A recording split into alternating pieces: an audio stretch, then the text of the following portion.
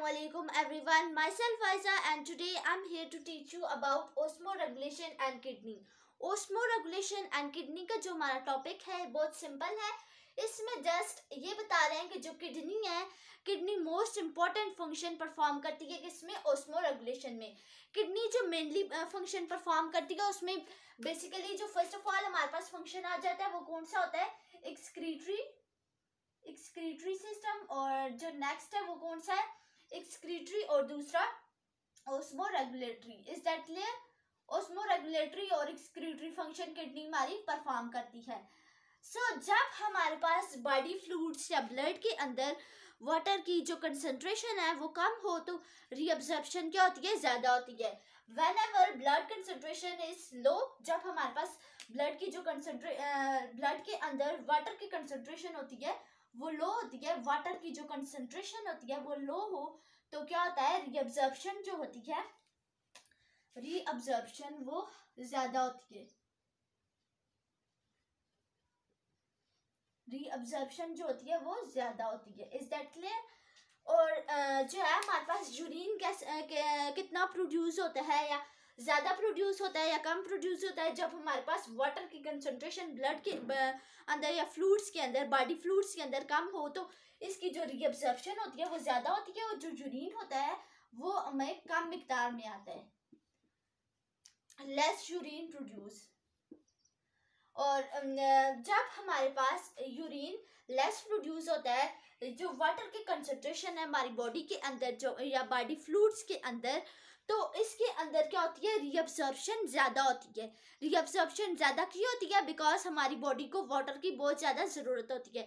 और जब अगर हमारी किडनी सारा का सारा वाटर हमारी बॉडी से आउटसाइड बाहर निकाल दे तो क्या होगा कि हमें क्या होगी, वाटर की कमी हो जाएगी. जब वाटर की कमी होगी तो हमें बहुत ज़्यादा डिजीजेस भी हो सकती हैं. ये क्या होता है, हमारी बॉडी क्या करती है, जब हमारी बॉडी के अंदर कम मिकदार में वाटर होता है तो क्या होता है कि हमारी जो किडनी है वो वाटर को रीअब्जॉर्ब कर लेती है बॉडी के अंदर दोबारा से. जब रीअब्जॉर्ब कर लेती है तो जो है हमें लेस यूरिन प्रोड्यूस होता है.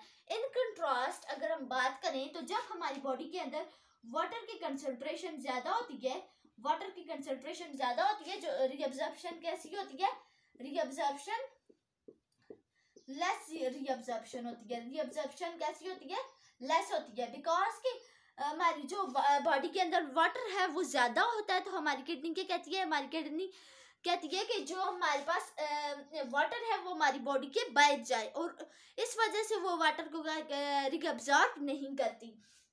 जब हमारे पास हमारी बॉडी के अंदर वाटर ज़्यादा होगा तो मोर यूरिन प्रोड्यूस होगा, मोर urine. Is that clear? This is all about ओस्मोरेगुलेशन and kidney. अब इसका जो टॉपिक है वो हम बुक से रीड कर लेते हैं. Let's read out. Kidney place the most important function in homeostasis of the body. Body के होम्योस्टेसिस में जो किडनी है वो मोस्ट इम्पॉर्टेंट फंक्शन प्ले करती है. दे mainly performs the ओस्मोरेगुलेटरी and excretory functions. Mainly इसके जो दो काम होते हैं वो कौन से होते हैं, फर्स्ट ऑफ ऑल तो हमारे पास ये एक्सक्रीशन का काम करती है और दूसरा ओस्मोरेगुलेटरी का. When body fluids including blood having limited amount of water, जब body fluids के अंदर ब्लड को मिला के इसके अंदर जो है लिमिटेड अमाउंट ऑफ वाटर होता है तब क्या होता है, देयर इज मोर रीअब्जॉर्प्शन. तो फिर क्या होता है कि इसके अंदर जो रीअब्जॉर्प्शन होती है वो ज़्यादा होती है वाटर की ग्लोमेरुलर फिल्ट्रेट से इनटू द ब्लड कैपिलरीज से.